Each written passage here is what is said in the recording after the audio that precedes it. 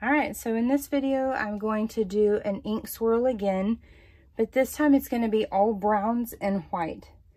I saw a cup on a group the other day that was absolutely gorgeous.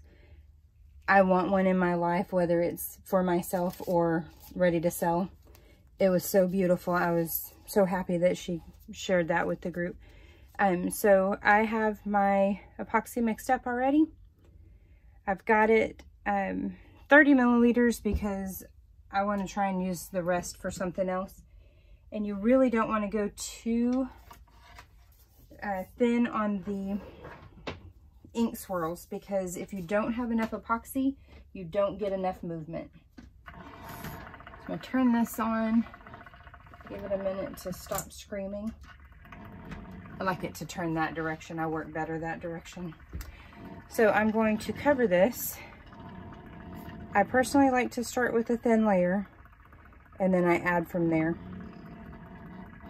I kind of poured that too thick. I like to pour it, I like to do it thin and then go thick. I feel like I can control my dry spots a little easier that way. Some people just slather it on here and that doesn't give me anxiety necessarily, but I just see so much wasted epoxy falling off. Even though it's not shown in the videos or the pictures or whatnot, that is just where my mind goes instantly. And I just think, oh, I could make a keychain with that fall off. I wouldn't want it to be on the paper.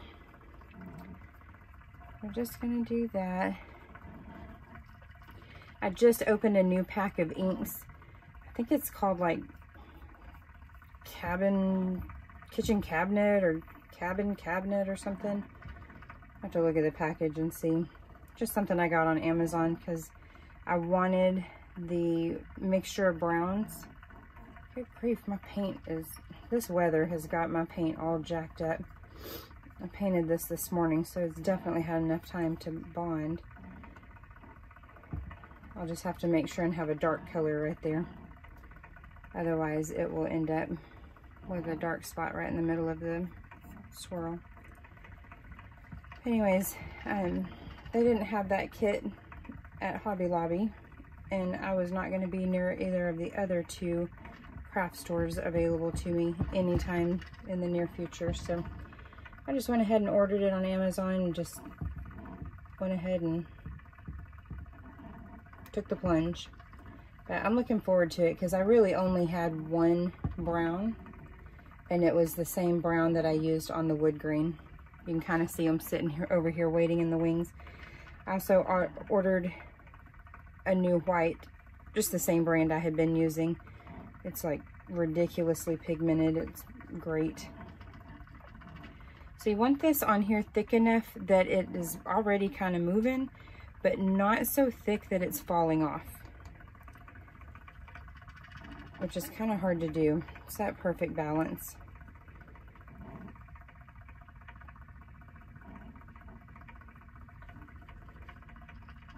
And I'm going to let this settle for just a minute. Oh, dang it, it dripped. I'm going to let it kind of flatten out a bit as I watch for dry spots or any patches that don't really seem like they have much epoxy. That's going to be a problem. I foresee that being a problem.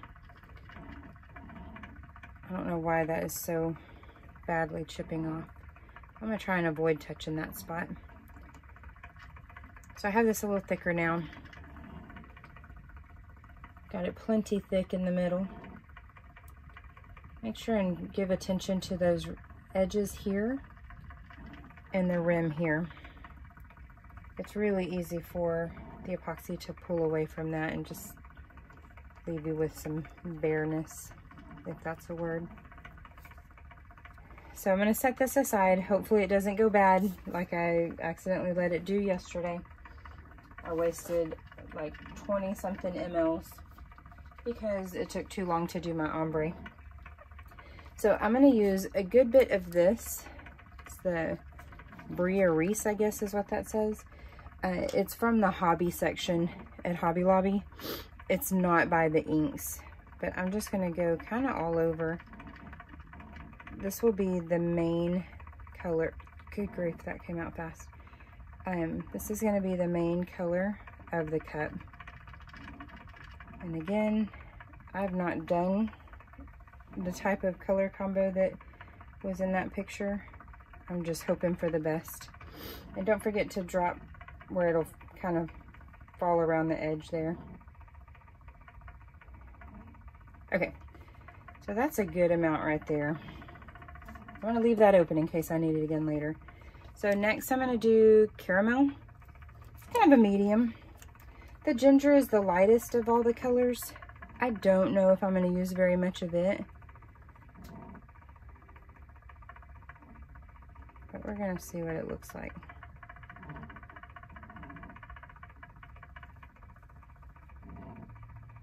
It's weird, I had like some air bubbles or something. And don't be shy of dropping other colors into something you've already dropped. Kind of breaks up that amoeba looking shape. It's so weird to me when a drop literally just pulls up and drops off of there. Okay, I don't want a ton of this one. It's not quite as dark as I want it to be. So we are going to do Latte next. I'm going to drop it, make sure it's the color I think it is, because I'm pretty sure I mixed up ginger and this last one, caramel. Pretty sure caramel is the lightest one, and I really wasn't intending on using the lighter one.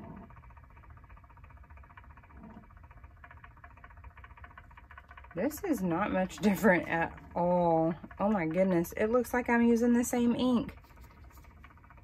Pointless. So we're going to put the lid on that one because we don't need any more of that one.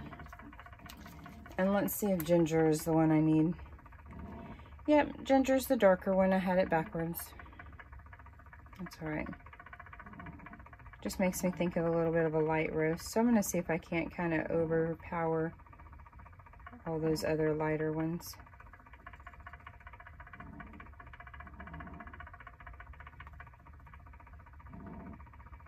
Kind of throughout. I think I'm going to go a little darker with this cut than what I'm getting right now. And I've completely neglected the bottom again. Whoopsie.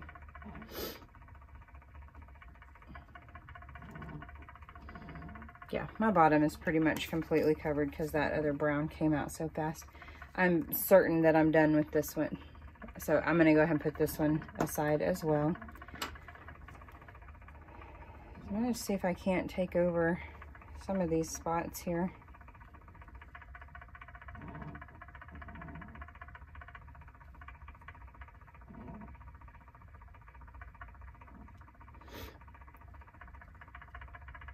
You don't have to fill in every single space of white. It's a weird little... That one had a weird air bubble when I dropped the ink the first time. I don't know what was up with that. So that's all I'm going to do color-wise right now. I'm going to go ahead and throw in a little white.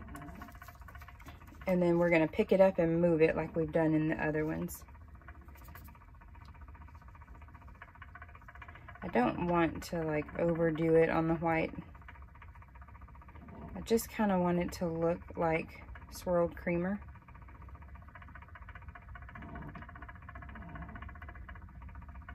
Kind of break up some of these areas. Okay, one more. One more. Okay, so that's all we're gonna do there. Oh, let's give one to the bottom here, just so we end up with a swirl down there. That swirled about halfway down. So now we are going to take this off the turner. Make sure you're working over a surface that is protected, because this action right here, we're literally taking this off of here. This is gonna pool up right here on the lip and possibly fall off. So we're gonna flip it upside down, right side up. Let it swirl one way. See how that's already turned into like a light tan? That's what makes it look like the creamer, in my opinion.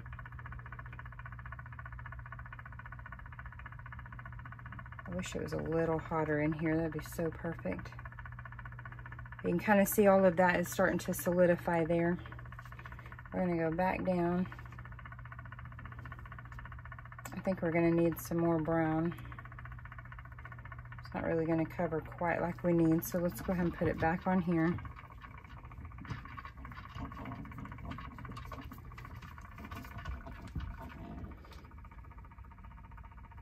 Some of those other colors are going to, see that darker, or that flat spot was, it's almost like the epoxy separated right there. Oh, good gravy. I haven't had a full bottle of brown in a really long time, and I keep forgetting how easily it comes out. Kind of really going to town with it, man. It's double dripping, and yeah, not good.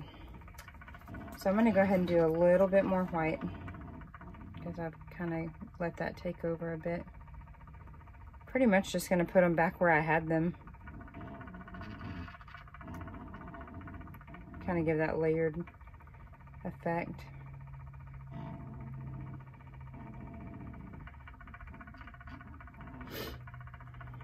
Another thing too that will allow a little bit more movement is a heat gun.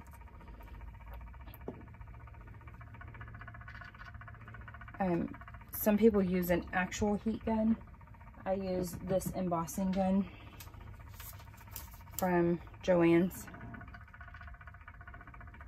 It's just literally a cheapie. It's covered in epoxy and ink. But I'm going to blast it really quick, so you might want to turn down your volume for a second if you have sensitive ears. Normally,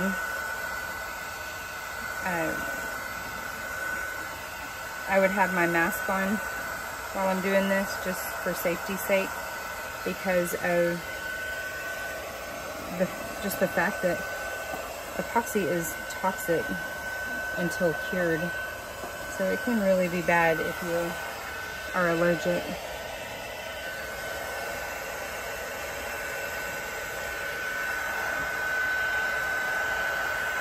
I'll go ahead and drop a little bit more ginger when that really white spot comes around.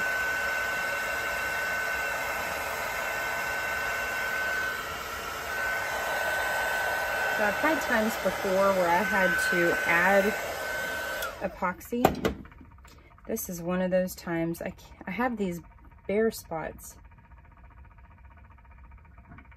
So of course that's going to mess up kind of the flow that I had going. But that's okay, because we're going to recover that in just a minute. Just for some reason it gets these bare spots, and it just, I don't know why it does that. It shouldn't do that, but I guess certain inks it's a little bit worse than others. Adding this epoxy too, that is not pretty, but that's going to go away in a little bit. Adding this epoxy definitely also gives us the ability for more movement. I mean, worst case, I'll print more or mix more for my keychains later. I'm going to leave that at that. I do want just a teensy bit more brown. I know I keep adding a lot of brown, but I just went a little too crazy with that color that wasn't the color I wanted. I should have caught my mistake earlier, but I didn't. That's all right. I'm going in recovery mode. So I'm gonna let that turn for just a minute. And then once that really big yellowish spot comes around, I'm gonna go ahead and pepper it with a little bit more.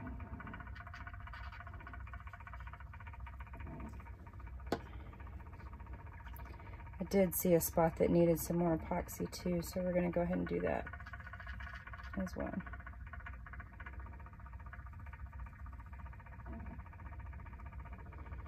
There is such thing as too much epoxy, I'm sure. It would literally have to be falling off your cup. So these bare spots that I'm getting, I'm just going to touch them, kind of break up that barrier that's there for whatever reason. Had to do this before, and it actually gave me a really cool result in the end. I love that. That won't stay like that though.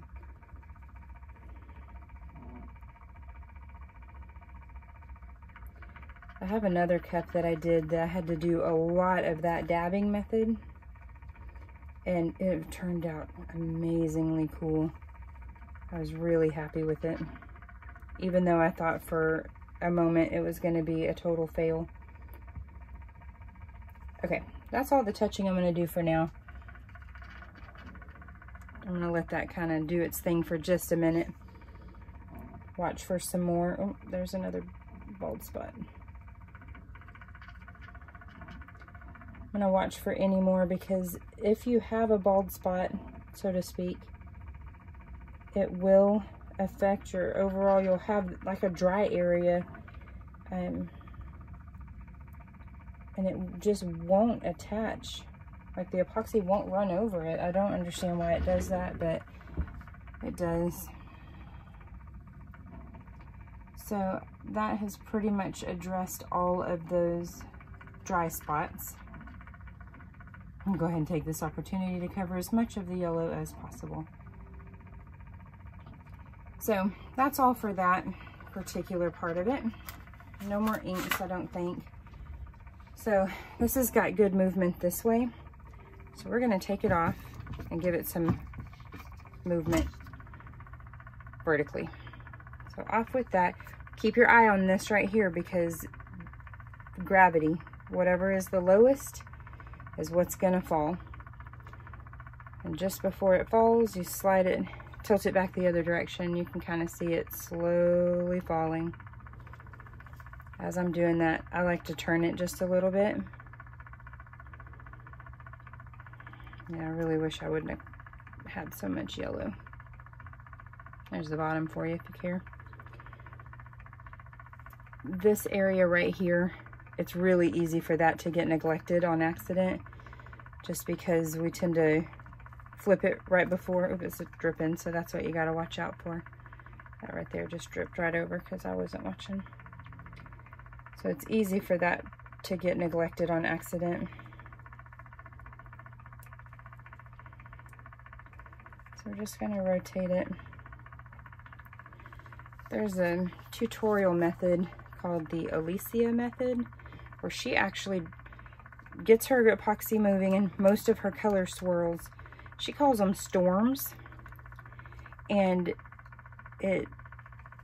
she does hers like this, and drops it here so that it falls, and then you get a long drawn swirl that way. I like mine kind of dropped on most of the time. Sometimes I do it the other way. I'm definitely not the creator of this technique of taking it off. Lots of people do that. Keep an eye on that rim too. Sometimes you gotta just kind of touch it up yourself, because it's so easy for it to separate right there. Try not to let it drain or drip into the cup though. That's just a hot mess that you don't want to have to deal with.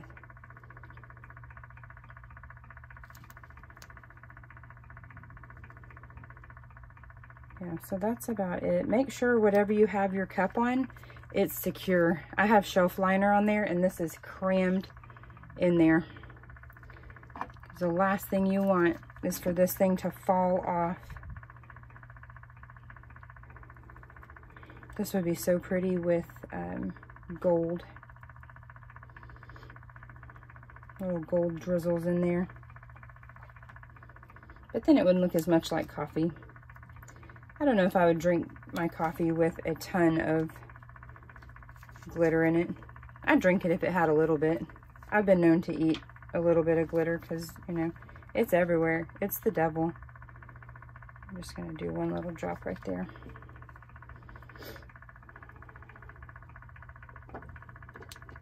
I just felt like that spot was a little bare as far as having any light on it.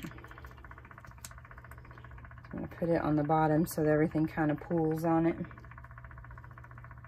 Look how cool that is. Great, I love it. So we have a few little air bubbles on here. It's not so bad. We're going to give this some attention again. A little up and down movement. I love that. Golly, this might be my next cup. I need another cup like a hole in my head.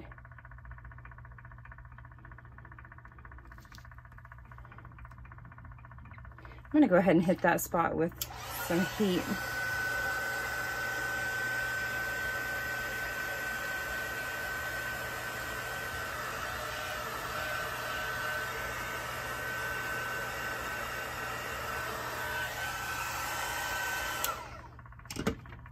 I had this tilted downward too much and that was started to pool and all that kind of pinching together right there.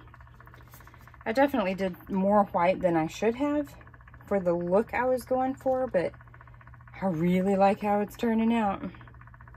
So I'm not gonna complain. I originally was gonna do a tutorial on a fire cup, and then I remembered that these inks came Saturday and I had not even opened them yet. So I'm just tilting it back down to the bottom. It's kind of weird how that has spotted up right there. That area that I just heated, it definitely took a nosedive whenever I tilted that.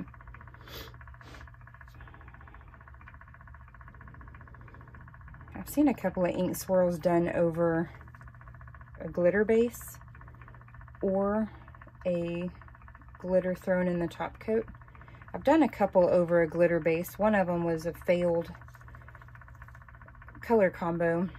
I did this really bright pink over a black base, hoping that it would just give it a different look.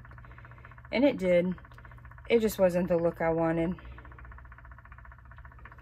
I'm going to do my best to not get any glitter on this one.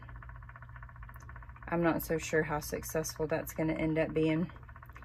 I feel like there's glitter in every single cup, whether it's intended or not. So that has got beautiful movement there. I think oh, there's a piece of glitter. I knew it would happen. I even put on fresh gloves and everything. This is what I don't like. I wish that wasn't kind of separated. So I'm going to blast it a bit.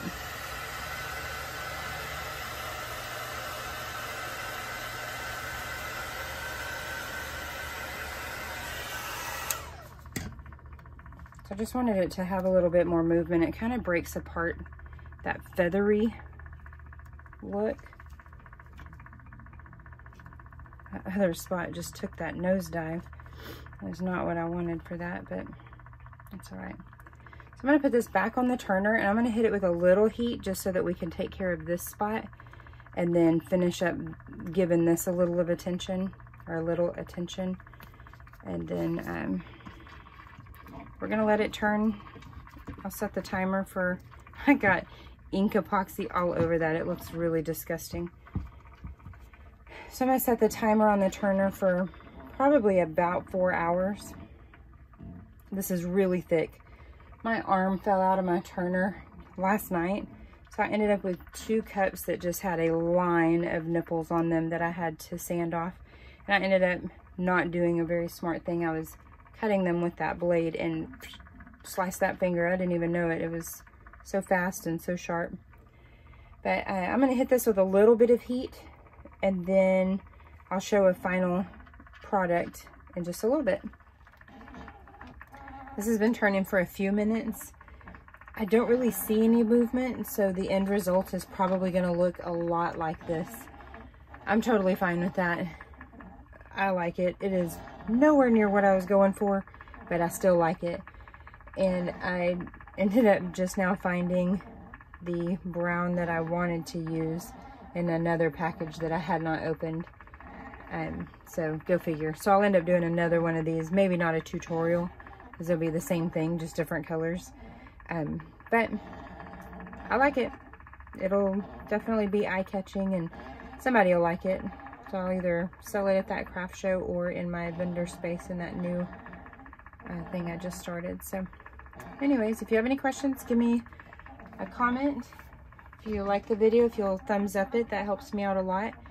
And above all, if you'll subscribe, that would help me out tremendously. I'm trying to build my channel, and I will gladly take any kind of support that I can get. So if you have any questions, like I said, just drop it in the comments and I will do my best to get to it. Have a good one. Thought I'd add this at the end here. It's been spinning for about 20 or 30 minutes and not really changing anymore. So this is pretty much our final product.